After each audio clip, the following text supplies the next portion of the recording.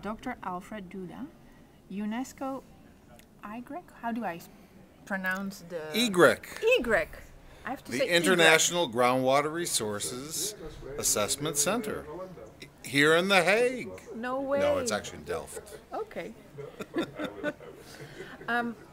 Mr. Alfred Duda, what is your impression of the last 2 days? Well, great. Thank you. Thank you. I was only here for 1 day. So what is your impression of the last day? I was participating at a meeting that we organized for 3 days before this meeting that relates to groundwater, the subsurface. Most of us think just of the surface water we see. That's only 3% of the water. We fight between energy, environment, agriculture, and power over 3% of the water, and everyone forgets the groundwater. So that's 97% of the world. That so was the meeting that here, took place in Delft. I was here at a meeting regarding groundwater. That helped contribute to the meeting here today. How?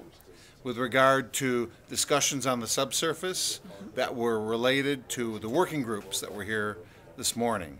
And the working group messages ended up contributing to the high-level session. I was lucky enough to chair one of the meetings of the working group, and that was on peace and cooperation contributes to economic development and all. My impression was I was really excited to see the high-level panel here.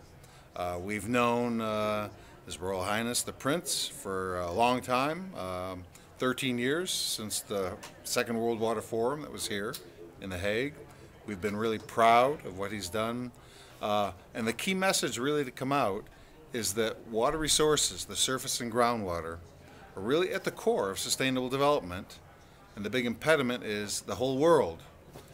You behind the camera, my mother, the powers that be, cannot understand that.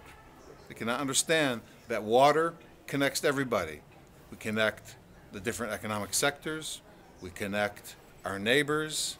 Water can bring us together, and therefore, since everyone in an economic sector deals with water, it's not important.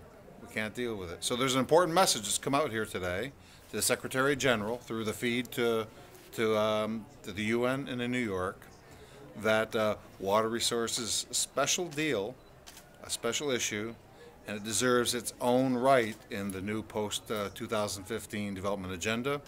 And it was wonderful to have the Prince, President of Liberia, and other dignitaries here to give that message to the General Assembly.